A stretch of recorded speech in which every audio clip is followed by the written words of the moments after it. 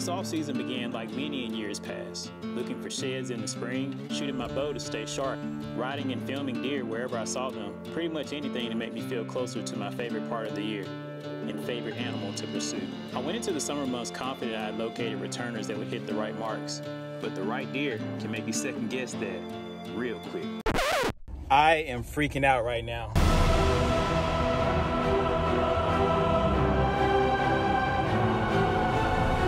I immediately kicked back into permission mode and spent the remainder of the summer knocking on doors and ended off somewhere around 67 total. I eventually landed a couple properties to pursue the deer and ran cameras throughout the summer months, but that story is still unfolding.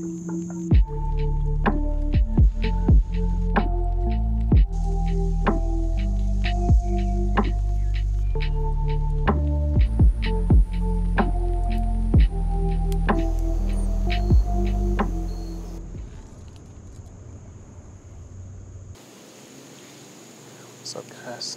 It's October 14th and the pre-rut is getting really close to kicking off. Probably one of the slowest starts I've had to a season as far as my sit count so far. I started the season off just knocking off a couple does to kick it off, but haven't really sat for a shooter just yet that much. And this even now is kind of an observation sit. This is a spot where I got it late last season, and there have been tons of, decent bucks that I've seen so far in here, but this spot is connected to a really big piece of woods that I know has shooters in it, so I know it's going to get really good pretty soon. I have a shooting lane in front of me and another behind me too. A community scrape was kind of like to the corner, and they've been hitting that community scrape like crazy the past few days. And I really only have a couple cameras in here, but I really want to give it a sit and see what's really going on, because your cameras can't touch everything. So I really just want to sit in and see what the deer are doing as they move through here and kind of get a better feel. I really waited till I had a really good wind to come in here and sit as well. But I have a standard for the quality of buck that I want to shoot this year, and I've been really patient, and I believe that patience is going to pay off. That's the plan for this season. The good Lord says the same, so happy to be in a tree, man. Really happy right now.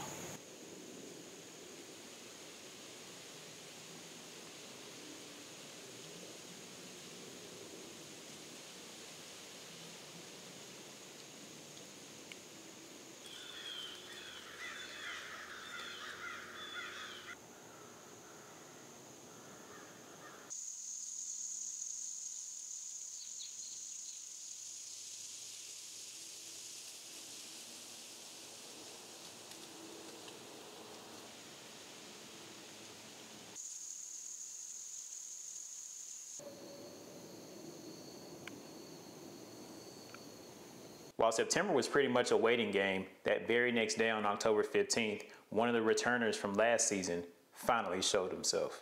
So the story of Picasso began for me in 2021 when I got my first pictures of him as a 3.5-year-old. He was a really cool looking young deer, had a funky looking left side, but he wasn't anything big enough to be on my radar, and I was focused on other deer that season. There was also another hunter in the area that shared this photo with me of Picasso when he was a 2.5-year-old. So fast forward to 2022 as a 4-year-old, he made a really big jump. Really nice looking deer, tall tines, decent mass, but he wasn't really wide, but he had about 15 scoreable points with a bunch of kickers out of his base. And I never really saw him much that year, but also when you see a deer like that, you just can't help but think what it'll look like if he can make it to 5.5. Summer of 2023 was when I got my first look at him this year. He came down the trail with another buck in the area, and I didn't really get a good look at him. He kind of spun his rack around a little bit, but it was in May, so it was early in the growing process. And I could tell he got a little bit more mass, but didn't really know what he was going to turn into. But with the 3 years of history that I had with this buck and the time that I knew that he was most visible in this spot, I knew that early October, especially when it hits the teens of October, was going to be a good time to be able to see this buck in daylight.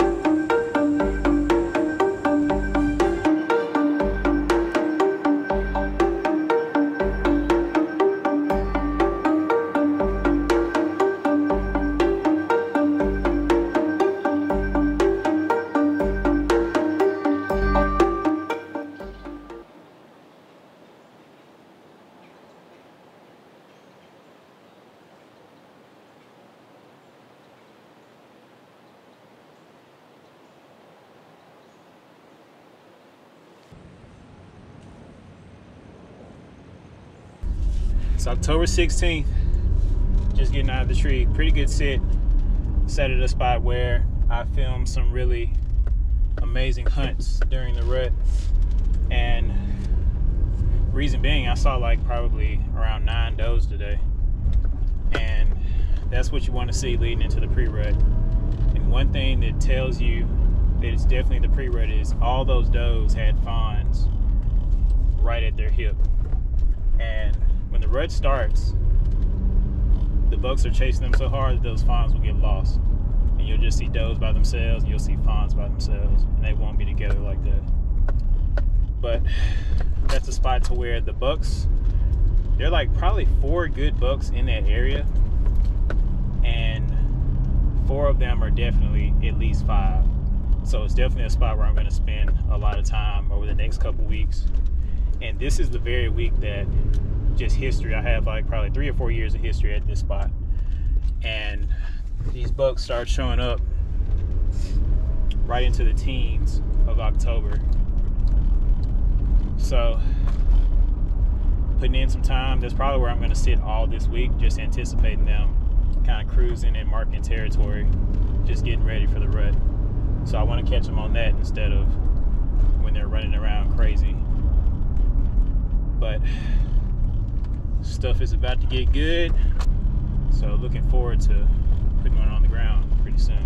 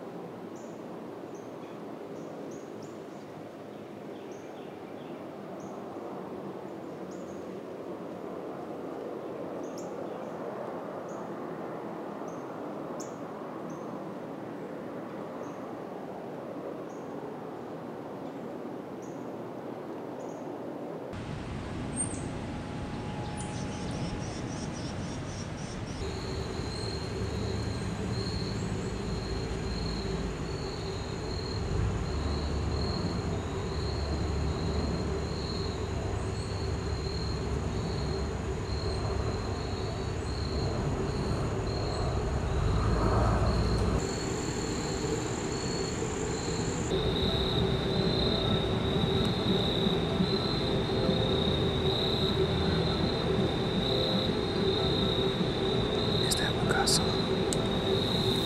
That's him.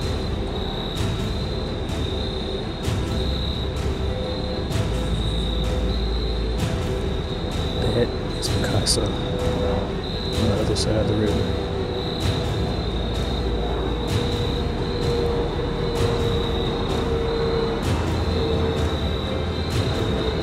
Like 200 yards away.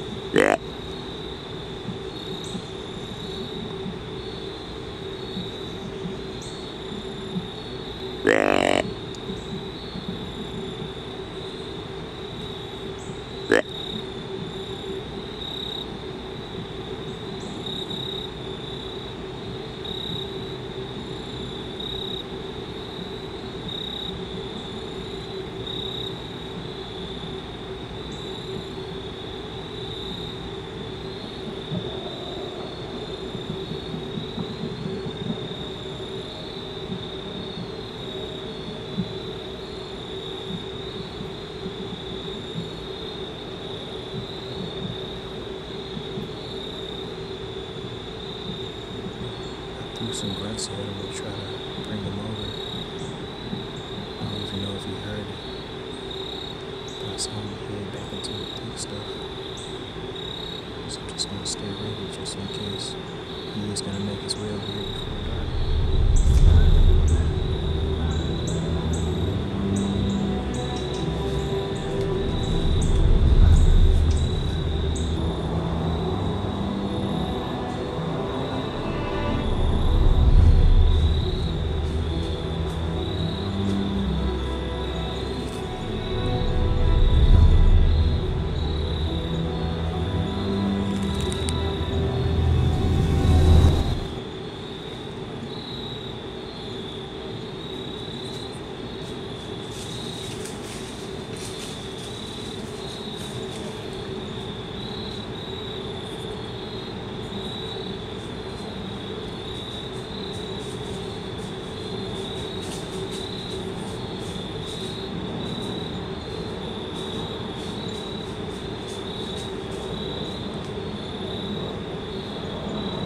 Bye-bye.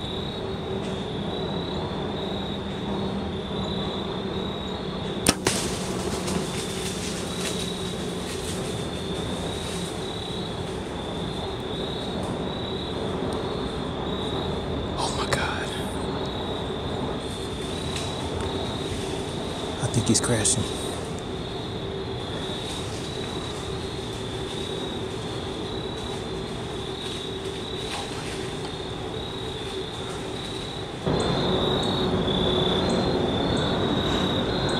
I just shot Picasso.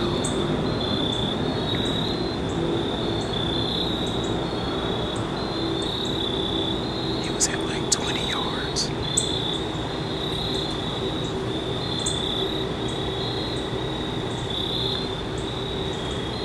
I'm gonna be really quiet because I think he went like right over there. I'm not 100% sure about the shot. I had to take kind of a quartering two shot because that's all he gave me. He was looking at a doe, and the doe kind of ran off, and I didn't want him to just jet off away. But I'm pretty sure I made a good shot, and he was crashing bad over there, so I think he was crashing. I think he's down, but I'm not 100% sure.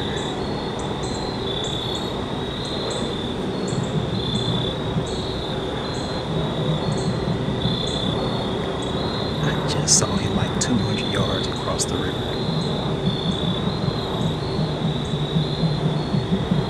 Oh my God. That is crazy. What's up? Bro, I just shot Picasso. No, you didn't. I swear. Are you shitting me? No. Some insanity just went down. What? And like got ready, and I was just sitting there waiting. And he sat there for probably like a minute, like just behind some bushes where I couldn't even see him. And I was like, come on, step. And then he started like grinning at the doe. It was like, bleh, bleh. Like grinning at the doe. Yeah. And then the doe kind of like dodged off to the right, and I was like, no, no, no. You know, I thought he was gonna like hightail it after her, you know? But she like did like a quick burst, but she didn't leave. Like she just like boom, boom, boom, boom, you know, like bounced probably like 10 yards to the right of me. And then he like came up right in front of me, and he was like facing me. And I was like, dang, I need him to turn. And he started coming even closer, and then the doe started walking off some more. I was like, man, he's finna run after that doe. So he turned like a little more to me, and I was like, man, I gotta take this shot. This is the only shot I'm gonna get. So I tried to like put it like straight into like his lungs and heart and all that. So Straight ahead. almost straight ahead, but quartering a little. But you put it right in his chest? Yeah. Oh, he's done. And he like mule kicked. And I like heard like when he took off, it was like just crash, crash, crash, crash, crash, crash, like right below me. So I'm pretty sure I'm in there. There's this arrow right there.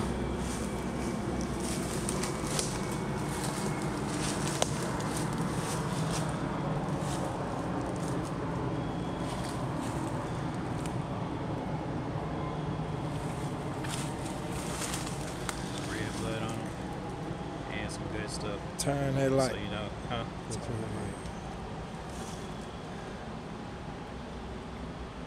What y'all think? Dead deer, man.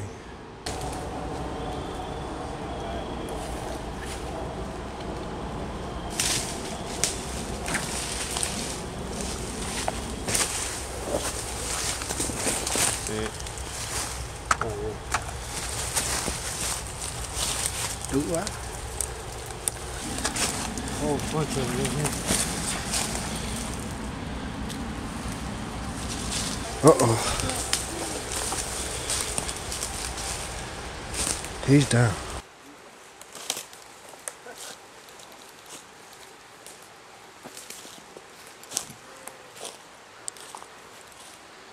Man, look at that. Look where it went in. Oh my gosh. Freaking tanked them. Look at the kickers. Kickers everywhere. Kickers everywhere. Man, holy cow. He just looks freak nasty, don't he? Man. Here's Picasso. Like 3 or 4 years of history with this buck. Watched him when he was just, I think 2.5 or 3.5. And man, just watched him grow, and his rack has changed so much. Like the first year I saw him, he just had like something wacky on this side. And this side has always been typical, but this side has always just been funky. And it's still funky. And I'm pretty sure this buck is at least 5.5. I have 3 years of pictures of him. And man, this hunt was just so crazy. Today, I literally hunted this morning and got down, had what I thought was a shooter show up at another spot. So I went to one spot, put some feed out, went to another spot, hung a set where that big deer showed up, and then came back and hunted again this evening. And I pulled up and my homeowner was in the yard talking with somebody else. So I was talking to him, he was like, "You going out there to get him?" And I was like, "Yeah, gonna try." And he was like, "Is it a big one or a little one?" I was like, "It's a pretty big one back there." He was like, "All right, good luck." And I got up in the tree. I saw this buck like 200 plus yards across the river. And I threw some grunts at him. I don't even know if he heard it. Threw some grunts at him, and I don't know how it happened, but a doe came right under my tree, and he came right down the trail that he likes to come down. And he was grunting at the doe and bumped her a little bit, and she brought him right to me. I made the shot. He was quartered to me a little bit, but I just knew I wanted to get in those lungs. And this is the first time I've ever had to make a shot like that, but I was like, man, if I wait, I probably won't get another opportunity. The story of Picasso is over, baby.